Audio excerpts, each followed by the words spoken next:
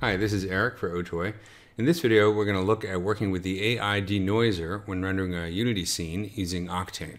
So for this video, I'm using the space filling station scene. I'm going to close the Octane settings here and just take a look at the scene. You can see we have our little robot friend and the filling station in the background.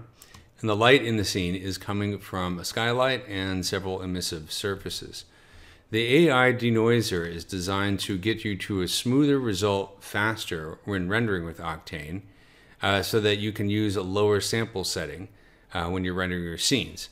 So the denoiser settings are found in the PBR render target. So if I select the PBR render target in the hierarchy and go over to the inspector, I'm going to go all the way to the bottom here and find the imager settings. So let's expand the imager settings.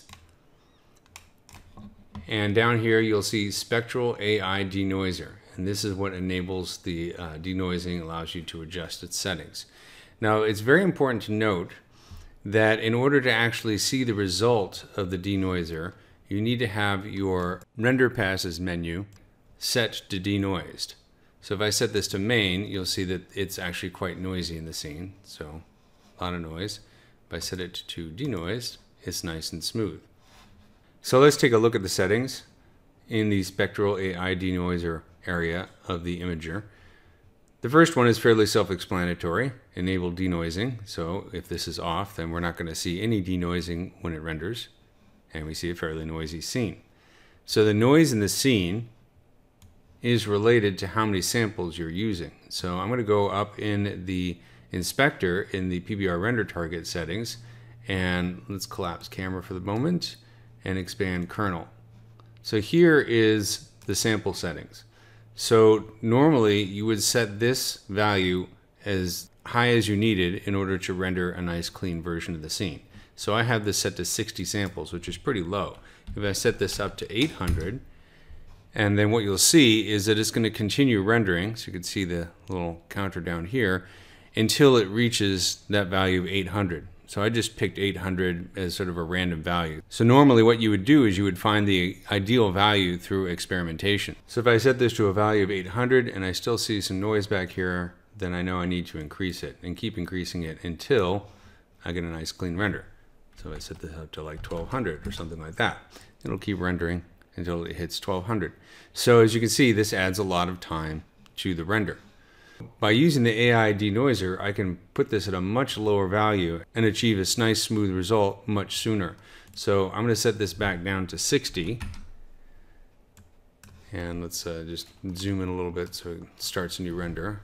So you can see it doesn't take too long to get to 60, but we have a lot of noise. So we'll go down here, turn on enable denoising, make sure that the render passes is set to denoised to see the result. You'll see it'll start to render, and then immediately that denoiser will come in and smooth everything out. So now it's really a question of finding the optimum sample setting so that the smooth parts don't look too blotchy. So this looks a little bit blotchy back here, and there's some other areas that could be a little bit better. So, you know, maybe we'll set this to, say, 100 or something like that. And we can kind of experiment with that until we get a satisfactory result. Each of these settings will pop up a little description of what the option does if you hover over it. Another very important setting is the blend option. If this is set to 0, that means we're only seeing the denoised result. If I set this to 1, then we're seeing the original result without denoising, and I can blend in between those values to kind of increase the sharpness if the denoised version is a little bit too blurry. So if I set this to like 0.2, I'm going to have a little bit of the undenoised version affecting the scene. So it can sharpen things up a little bit. We might need to increase the samples in order to remove the noise. So it's just a nice way to kind of fine-tune the result. But that's the basics of working with the AI denoiser in Octane for Unity.